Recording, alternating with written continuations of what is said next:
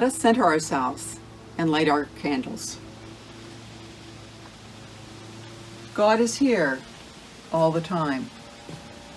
All the time, God is here. All are welcome. All the time. All the time, all are welcome. Have you ever had an animal run in front of your car and you put your foot hard on the brakes? You pull over and shake. COVID-19 was the animal that ran in front of us and forced us to put the brakes on. Terrifying as it is, it has forced us to stop suddenly and give up many of our pastimes and rethink our world. From Brené Brown, let us pray. We cannot go back to normal. Normal never was. We normalized greed, inequity, exhaustion, depletion, extraction, disconnection, confusion, rage, hoarding, hate, and lack. We should not long to return. My BUC friends, we are being given an opportunity to stitch a new garment, one that fits all humanity and nature. Let us take COVID-19 and the sudden stop for what it is, a wake-up call for change. Amen. Hey everyone out there, we're Genesis, or at least some members who were available. I'm Lauren. I'm Rachel. I'm Nathan. I'm Emma. I'm Rick. And we would like to sing with you and on this path, wherever you may be. 1, 2, 1, 2.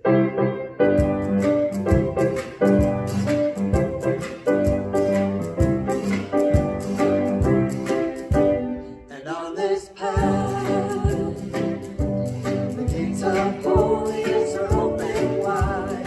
And on this path, the gates of holiness are open wide. And on this path, the gates of holiness are open wide. Open wide, open wide, open wide. The gates are open wide. So enter in. The gates of holiness are open wide.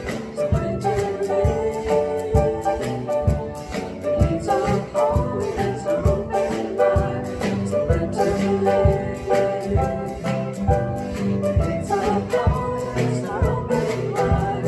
Open wide, open wide, open wide. The gates are open wide. Open wide, open wide, open wide. The gates are open wide.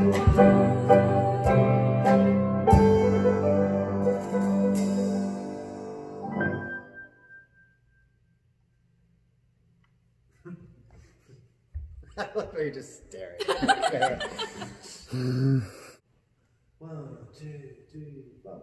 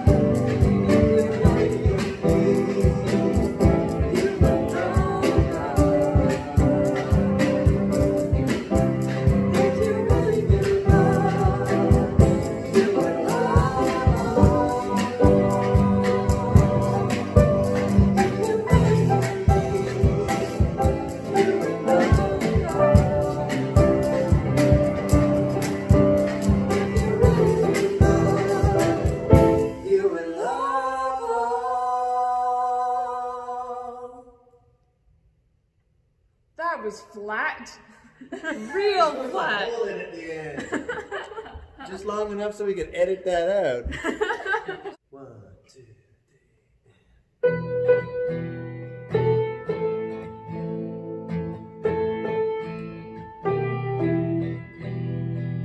3. Okay, do it again. 1, that's right. Pause. 2, 3,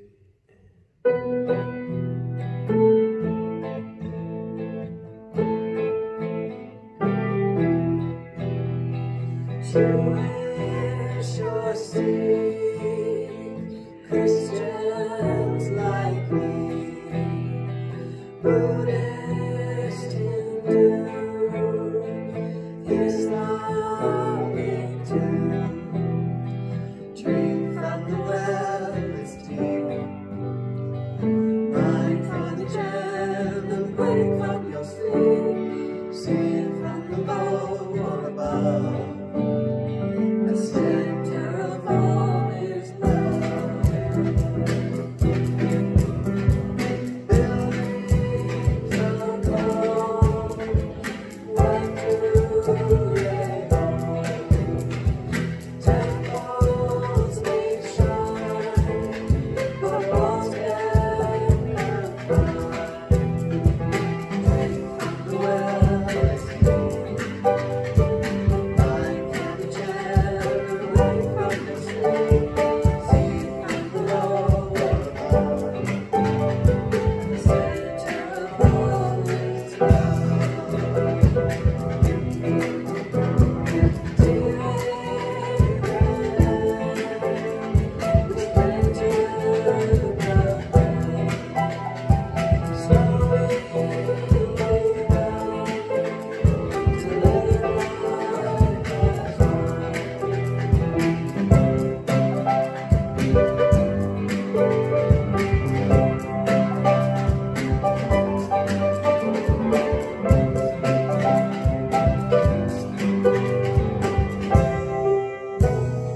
justice and peace, healing release, worship reveals, potential conceived. Drink from the well, it's deep. Mind from the gem, away from the sleep. See it from below or above. At the center of all is, at the center of all is, at the center of all is love.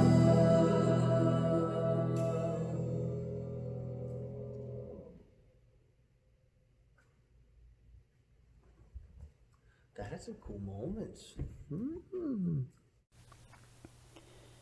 This spring, the BUC makers and the BUC Prayer Shawl Ministry made hundreds of masks and shawls for those in need.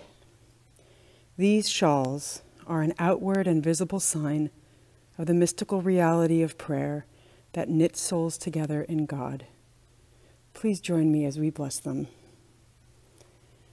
Holy God, may your grace be upon these shawls, warming and comforting, enfolding and embracing. May these mantles be a safe haven for those who wear them, a sacred place of security and well-being, sustaining and embracing them in good times and in hard times. May the ones who receive these shawls be cradled in hope, kept in joy, graced with peace, and wrapped in love. We pray these in your name. Amen. Good morning. Today we're going to be talking about the scripture reading of Saul on the road to Damascus. And at the heart of that scripture reading, it's really about change and transformation. So when I was looking at it this week, I was really contemplating change and transformation. But I have to be honest with you, I was already thinking about change and transformation long before I started looking at the scripture reading. And I'm going to tell you why. So I don't know what you've been doing while you've been stuck at home, but we've been doing some house cleaning. I think a lot of us have. So one of the things that we found was this. So this is my son's first chest protector. It's pretty tiny. It's pretty adorable, actually. And my son is getting ready, has been going back on the ice. And what we've discovered is that he's grown a little bit since the last time he was on the ice. So we had to buy him a new chest protector. That, of course, wasn't the one that he was just wearing. That was a number of years ago. But this is the new one. This one is huge. Look at it. It's changed a lot. He's changed a lot. He's gone through a lot of physical transformation. And you know what? When we're growing up, physical transformation isn't easy either, right? There's those, he wakes up at night with pains in his ankles, he gets growing pains. But sometimes physical transformations are at least a little bit easier than they are spiritual or inner transformations like Saul goes through. At least we kind of know what to expect when we're going through a physical transformation. So Saul was an angry guy. I don't think there's any other way to describe him. You know, and he was particularly angry at Christians. He wanted to arrest Christians. He treated them poorly, which led to them being imprisoned. And he went and got special permission to arrest Christians on his way to Damascus. Because he wanted to, you know, imprison and arrest followers of Jesus. So on his way to Damascus, there's this huge bright light that shines out of the sky and knocks him to the ground because he can't see. And then there's this voice that speaks to him and says, "Why do you persecute me?" And Saul, of course, is terrified and covering his eyes from the bright light. And he says, "Who are you?" And the voice says, "I'm Jesus." And so Saul says, "You know, what am I supposed to do?" And Jesus says, "Go to Damascus and someone will meet you there and tell you what to do." And so Saul gets up from the ground and he uncovers his eyes from the bright light and realizes he's blind. He can't see anymore. And I wonder what that must have been like. The terror, the fear that would have gone along with that, not being able to see. So the people he's traveling with guide him, because he can't see anymore, to Damascus. And Saul lays there for 3 days and can't eat or drink and cannot see. At the same time, Jesus comes and visits Ananias, his disciple in Damascus, in a dream and says, "Ananias, I want you to go and help Saul to see." And Ananias, I'm sure, and he says, thinks that this is a bad idea. He's like, "Do you know what Saul is like? Because I've heard stories of him, and he's not very good to people who follow Jesus." And Jesus is like, "No, this is what I want you to do." So Ananias goes, and he lays hands on Saul, and scales fall, they say in the scripture reading, from his eyes, and Saul can see again, and Saul is transformed. Saul becomes a follower of the way and a follower of Jesus, and changes his life, and changes other people's lives. And I wonder about this transformation, and I wonder about this time. And Saul goes on to change his name and become Paul. It's a really big transformation, as you can imagine, where he's come from. And I wonder about this time and this place and what's going on and what we're called to do. And it's scary. And I'm sure that Saul was scared. I'm sure when we were small and growing, we were scared. Who are we becoming? What's going on? And it's hurt and it hurts and it's uncomfortable. But beauty comes in transformation too. And that's when I think about the butterfly. You know, the caterpillar that goes into a cocoon and emerges as a butterfly. And in some ways, it's almost a bit like cocooning in the last little while as we've been stuck in our houses, you know, wrapped up in some ways in the safety of our homes when we're so lucky. Some of us have not been. Some of us have still had to go out into the big world. And that's challenging and scary too, as we see the transformations around us. But it's interesting to me, right? So I ask myself in this really tough and scary time at some points, who is Jesus calling me to be? What kind of transformation am I going through? What kind of transformation am I going through? Is the church going through? Is my community, the bigger world? And as scary as it can be, we can also remember that change and transformation can be beautiful, as it was for a butterfly, and as it was for Saul. And I wonder if I can be more like Ananias, who thought, not so sure about this thing I'm being asked to do, but I'm going to do it anyway. Because what happens if he hadn't listened? Where would Saul be? Where would we be without Paul? So I'm hoping that I have the faith and bravery to embrace the transformation that's coming my way, and that as a church and as a community, we can as well. I look forward to hearing what Katie has to say about this story as well. Good morning. I'm Natalie Moyes. Our reading today draws from the story of Paul, one of early Christianity's most influential disciples, and author of many of the epistles of the New Testament. Before he was Paul, he was called Saul, and he was a ruthless overseer of the willful torture and murder of the followers of Jesus. When Saul was persecuting these people, they were not yet called Christians. They were simply followers of the way. In today's reading from Acts 9,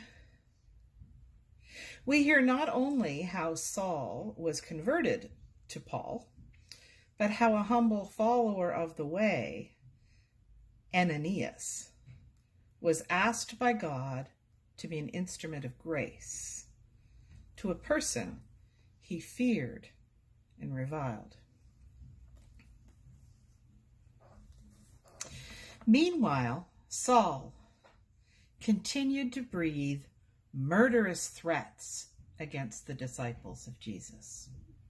He had gone up to the high priest and asked for letters addressed to the synagogues in Damascus that would authorize him to arrest and take to Jerusalem any followers of the way that he could find, both women and men.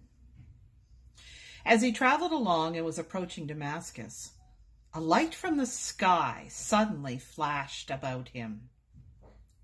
He fell to the ground and heard a voice saying, "Saul, Saul, why are you persecuting me?" "Who are you?" Saul asked. The voice answered, "I am Jesus, and you are persecuting me. Get up now, go into the city where you will be told what to do." Those traveling with him were speechless. They heard the voice, but could see no one. Saul got up from the ground, unable to see, even though his eyes were open. They had to take him by the hand and lead him into Damascus. For 3 days he continued to be blind, during which time he ate and drank nothing. There was a disciple in Damascus named Ananias. Christ appeared to him in a vision saying, "Ananias."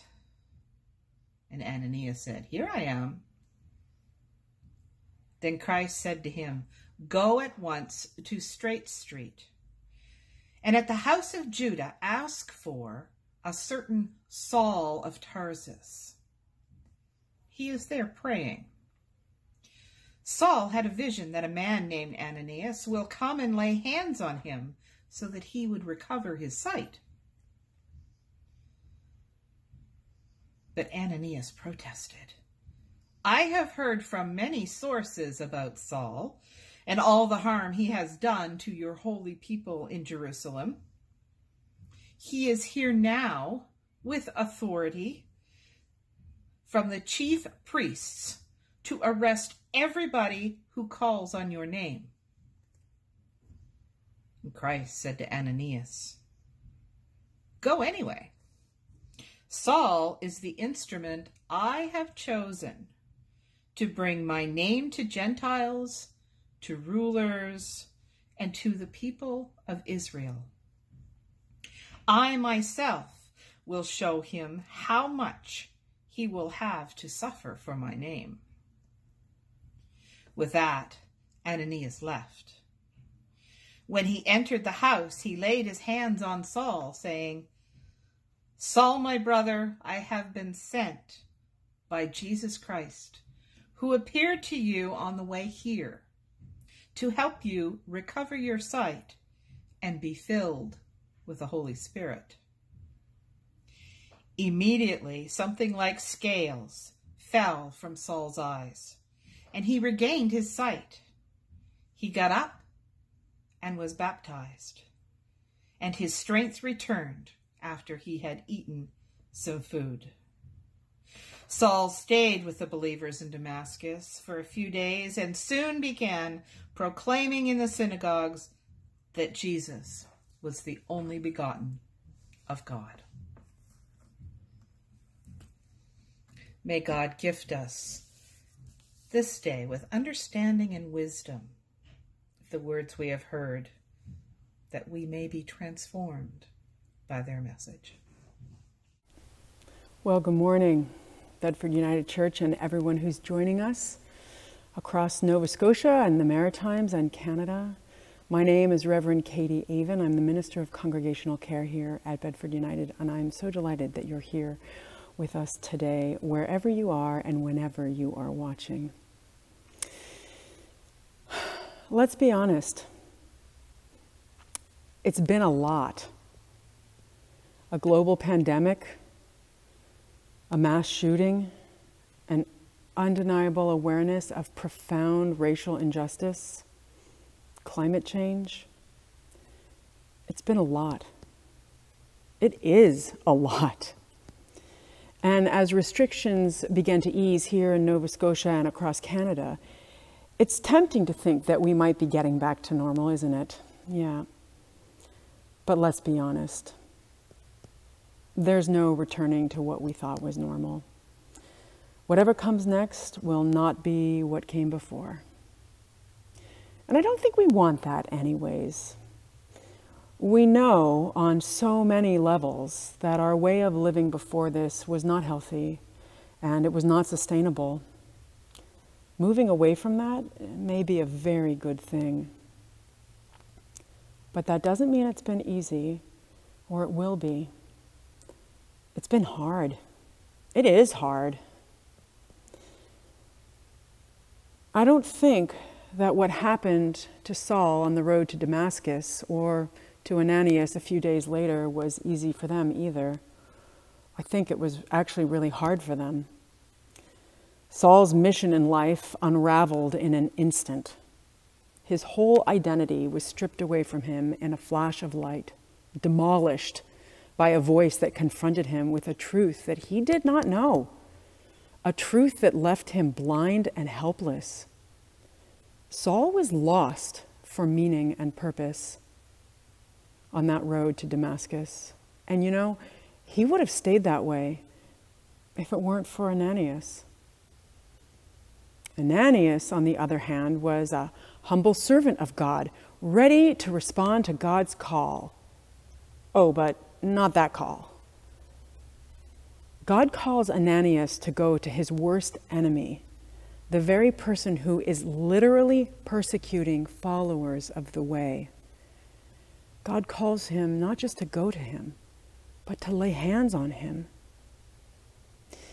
Unable to imagine this, Ananias clarifies to God that this guy is literally killing people like me.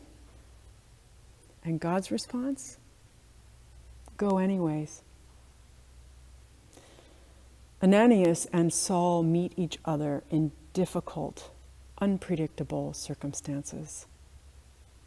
They are way out of their comfort zone. Their sense of identity is being transformed dramatically.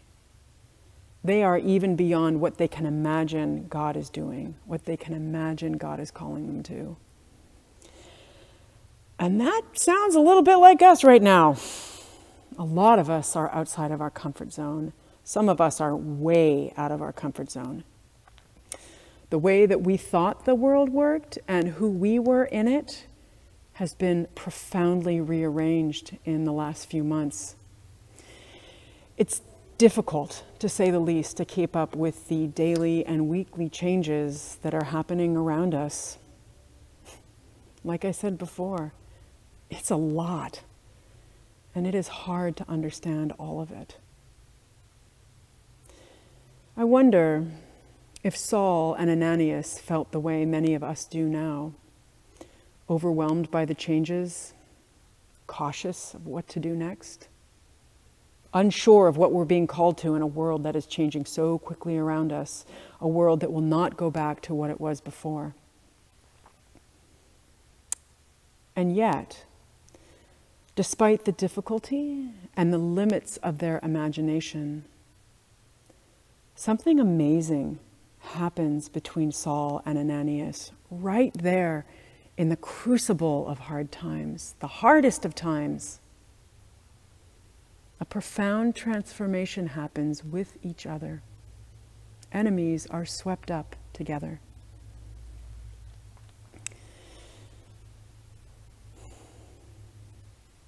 Ananias could not imagine that the risen Christ had confronted Saul.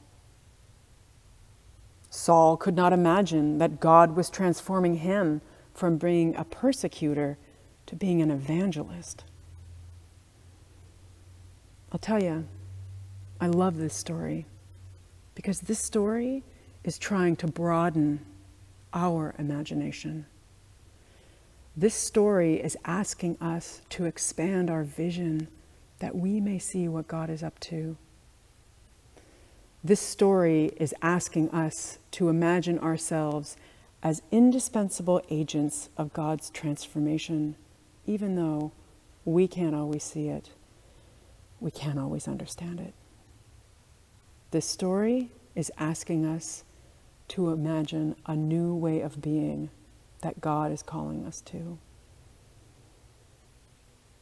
Can you imagine a new way of being? Can you imagine a faith that isn't part of your identity, but is the core of your identity, as it was for followers of the way? Can you imagine your faith as being that which everything in your life flows out of and back to again? Can you imagine being this way? Take a moment. Imagine that.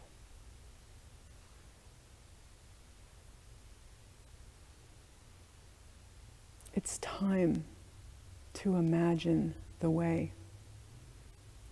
We need to imagine the way. To Saul, to Ananias, to us, God is saying, another way of being is possible. Another world is possible, and I am calling you to it. And the good news is that the risen Christ is walking with us on that road. It is time to imagine the way. Thanks be to God. 1, 2, 3, 4.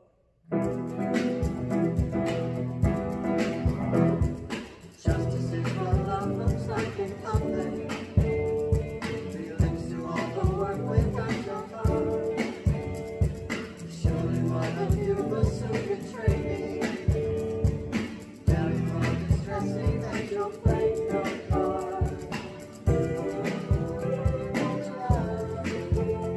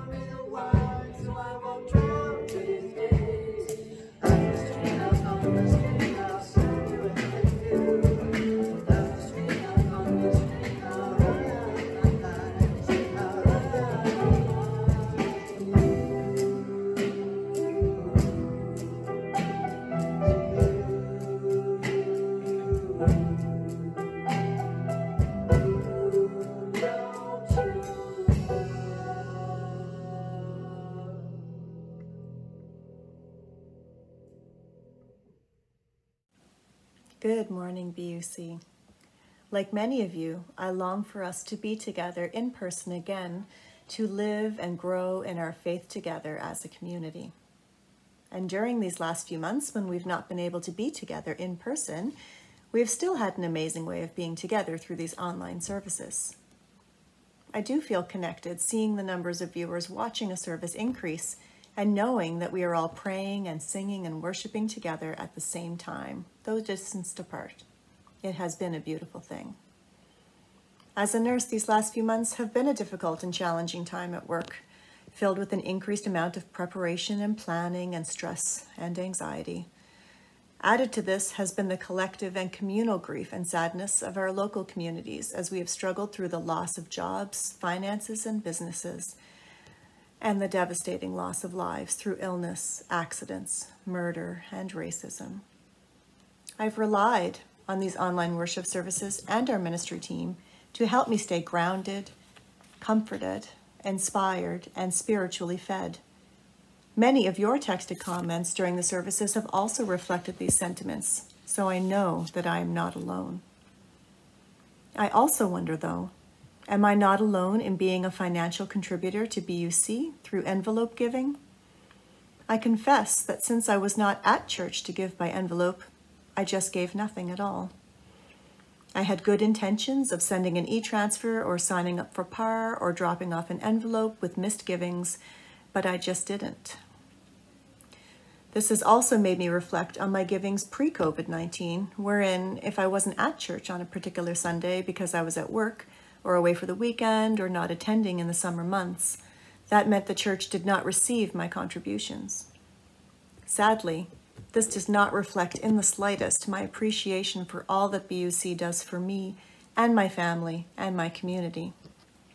So after last week's service and watching Matt and Andrea and Nick discuss the new financial campaign of giving a little, giving often, giving together, I did it.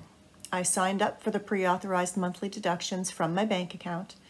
I had an amount of which I had been planning to give monthly, and I increased it by another $30 a month to participate in this campaign of an additional $1 a day. With decreased family income because of the pandemic, I do have to decide which essentials get paid during these times. But if I'm honest with myself, BUC is 100% essential in my life. So I need to contribute in this way to play my part in helping our church not just survive through these times, but to thrive in order to keep offering the programming and services that so many of us want and need. So now I am asking each of you to consider how essential BUC is to you and whether you can increase your givings. Can you give a little more? Can you sign up for PAR like me? Can you increase your PAR, envelope, or e-transfers if you already contribute in that way? Can you give more frequently when you are able? Can we make these givings even more impactful by doing it together? Thank you so much, Tammy. It's amazing to hear, and thank you for sharing your story. To hear the sense of commitment and dedication and the fact that BUC is one of those things that you want to prioritize in your life and your family's life is amazing to hear. So I'm glad the campaign resonated with you and you felt like you were in a position to be able to make that commitment. That's absolutely awesome. And the really exciting news is that Tammy is just one of 40 households that we heard from this last week up until Thursday. We may have had some new ones come in since then, but 40 households have stepped up and increased their givings, either started on PAR afresh or increased their givings through PAR or through envelopes. That's an amazing response. In just 1 week, we've added almost $1,200 to our monthly income. Over the course of a year, that's over $14,000. New dollars that are coming into BUC to help us do the valuable work that we're doing. That's phenomenal. Thank you so much to everyone who has heard this campaign, who has felt that the opportunity to step up, to make that extra contribution. It's really heartening to hear that this message has resonated with so many of you. And all I ask is that for everyone else who's maybe considering, maybe they haven't made that decision yet, maybe they're on the fence thinking, is this right for me? I hope hearing this response, hearing that 40 households have already decided to join this cause, maybe that would inspire you to do the same. Because as we said last week, if we can give often, if we can give a little, if we can give together, great things can continue to grow here at BUC. So thank you so much to Tammy, to everybody else who has stepped up the contribution so far. Let's see where we can go next week. Many thanks. Hi Bedford United. My name is Holly Hagerman, and today I'm going to be reading for you the prayers of the community.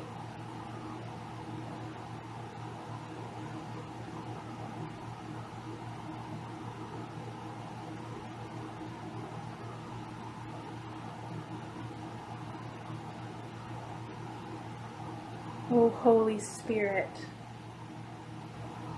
divine wonder, you who calls us down new and wonderful paths. Your guidance keeps us in awe, though your guidance is also sometimes uncomfortable. Sometimes, like in the story of Ananias, you ask us to trust you where our judgment might otherwise disagree. Sometimes what you are asking does not make sense to us. We feel the call of your Spirit in our hearts and in our minds. We know what you are asking us to do, but you do not always ask easy things of us. Right now, as we are wrapping our heads around continued racial injustice, global pandemic, and climate change, you are calling us into the future and calling us to redefine our identities. You are calling us into discomfort, but we know you are also calling us into love. You have called us to do this before. You have called us to make changes to the way we live in Canada by abolishing slavery, segregation, residential schools, and working towards social justice for women and minorities. Yes, we have made changes before, but we hear your call now that it is not enough, and that we must do more. Holy One, even when your call forces us outside our comfort zone, help us make the changes that are necessary. Help us to adapt. Dear God, it is time to shed our old identities as pre-pandemic persons. It is time to grow into love and grow into your greater plan for us. Help us discover our new path, and help us redefine and rediscover it over and over again as you call us continually to greater things. Help us shed what is no longer helpful to our brothers and sisters around us, and shed our own pride when it comes to change. We ask for patience. We ask for wisdom. And we ask for you to open our hearts and to speak through us the words that need to be spoken, and act through us the actions that need to be done.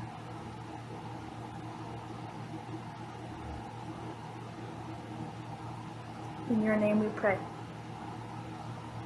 Amen. Before we sing our closing hymn today, I just want to thank Nathan and Lauren and Emma and Rachel for leading most of the songs with me today. It was just awesome. And it was my first time having some volunteers in the building with me making music. So we took our time being careful and far apart from each other, and wore our masks except when we did the recording. And it was really special to be here with 4 of the band anyway. There's more, but they weren't available. So thanks to them. Our closing hymn today, I, the Lord of Sea and Sky.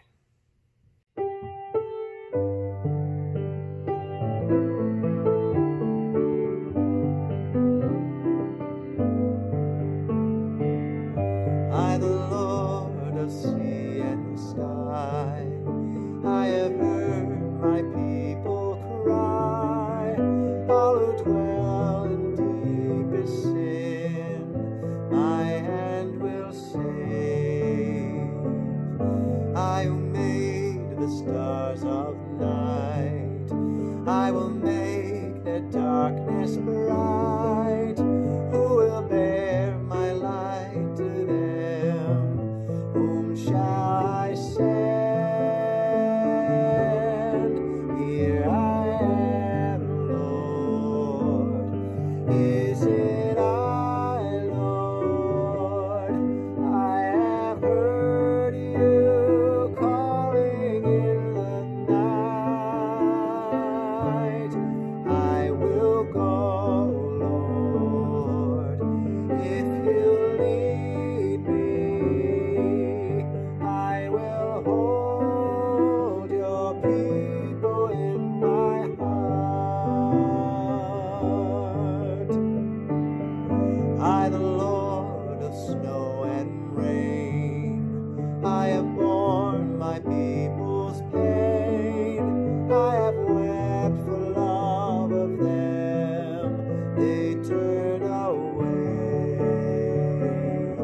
I will break their hearts of stone, give them hearts for love alone. I will speak my word to them.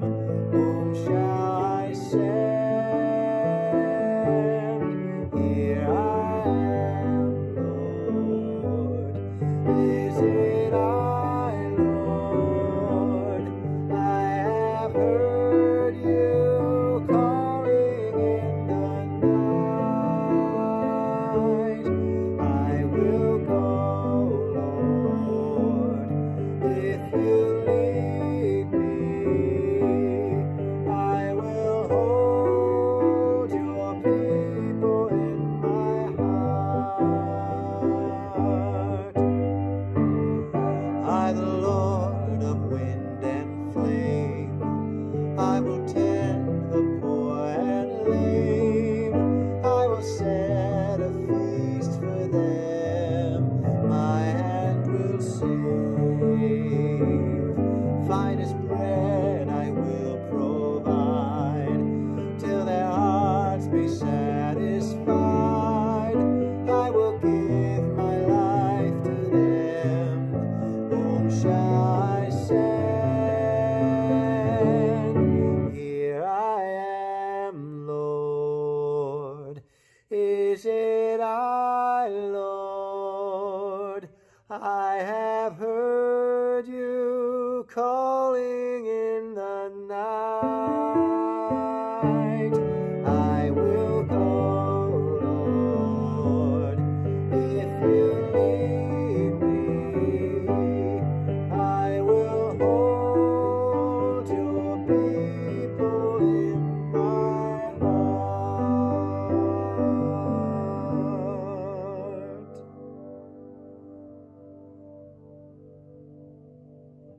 Welcome everybody to the crossing. You can see the deck behind me. That was built. Come a little further towards the sign. There's a fire pit. Right here, there's a little bench you can sit on. And there's the pizza oven itself. Landscaping's going on. It's almost done. If you haven't driven by, please do. It's looking really nice, and a lot of us that put even a little bit of work into it are really excited.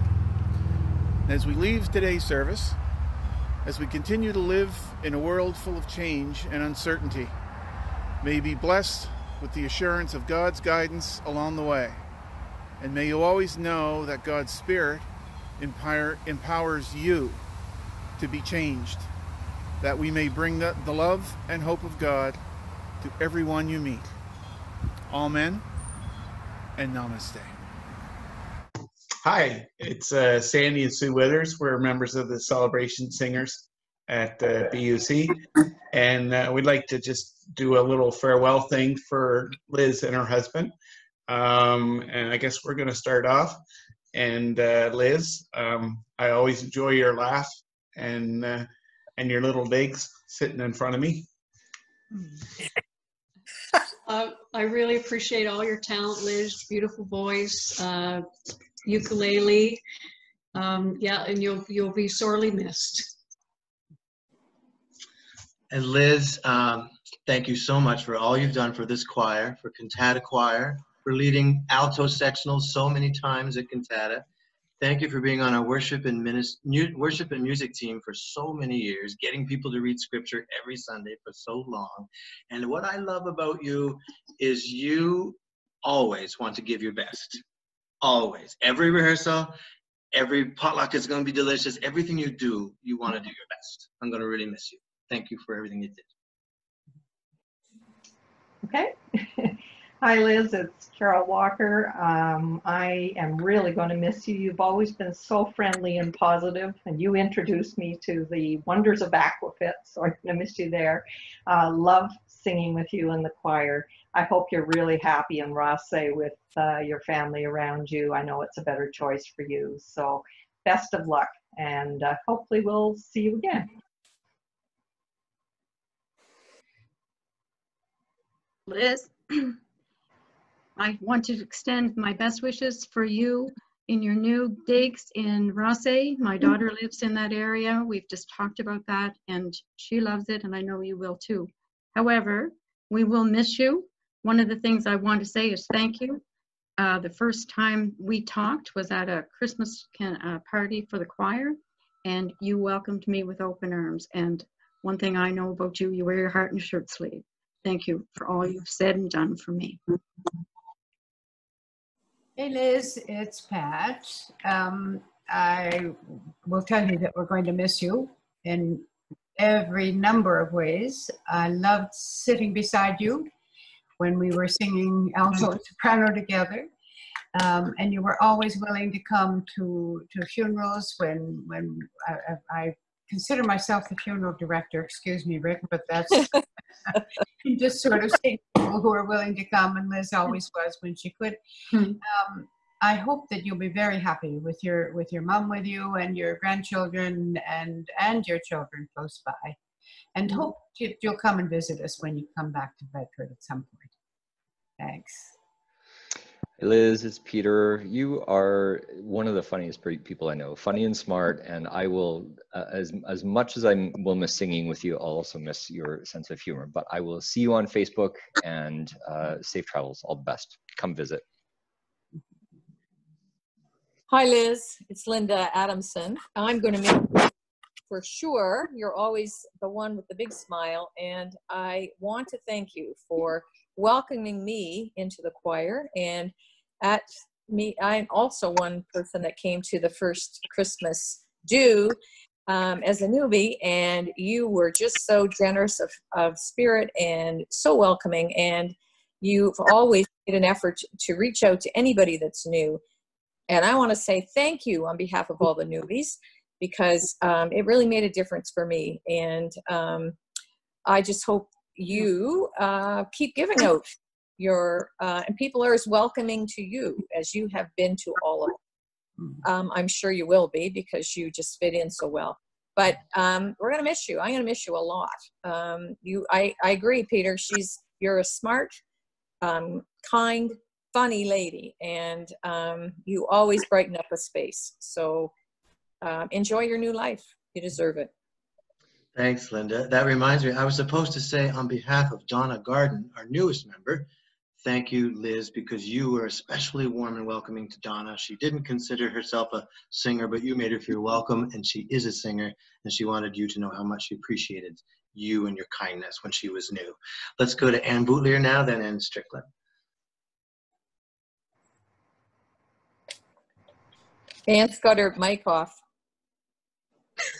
Ann Bootlier, yeah, just unmute yourself there. No, I can do it for you. No, I can't. And Strickland, why don't you go? Oh, there you go, Amber. There you got it. Am I done? Yay. Liz, nobody's going to miss you more than me. You were my choir buddy. We had so many laughs. We had such a good time. You're the best alto I ever sang with. And I'm just really going to miss you. Hi, Liz. It's T'other Ann Strickland. And Linda stole my thunder because when I think of you, I think of your smiling face. Beaming all the time, welcoming and open to everyone, and such a talent in the alto section. Always got ideas and got that little shaker going. I know we've talked to kids before and grandchildren, and I know that that's the draw to New Brunswick and Rothsay. And wishing you all the best in the next phase of what you're going to be doing. All the best, Anne.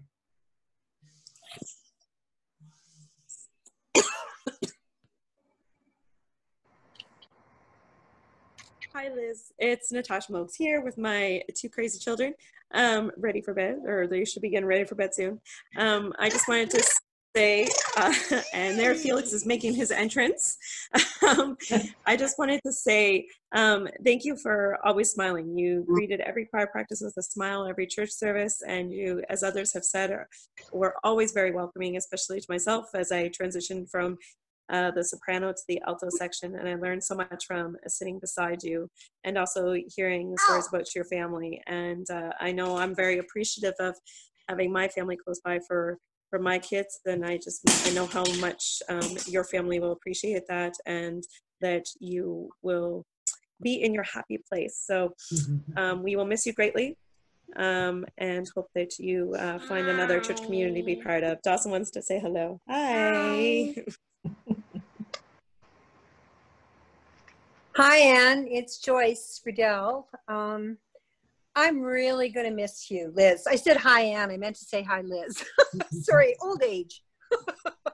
Liz, I'm really going to miss you. You have just been an amazing, not only an amazing member of the alto section, but you're a really gifted person in my eyes, because you have such compassion and you have an ability to listen, and not everybody has that.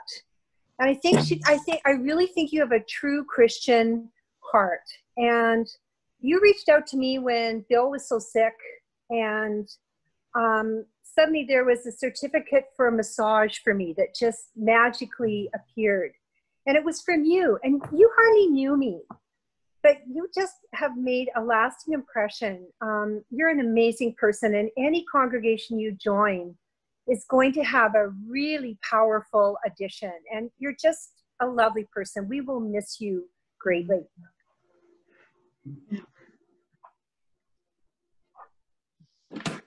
Hi, Liz. It's Debbie, and just want to say that we're really going to miss your alto voice and your leadership, miss your percussion, but I'm so glad that you get to be here and moving back home. That's going to be great for you, for sure. We know that. And thank you for everything you've always done for us. And I remember going to a couple of Christmas parties at your place. And thank you for opening up your house to us.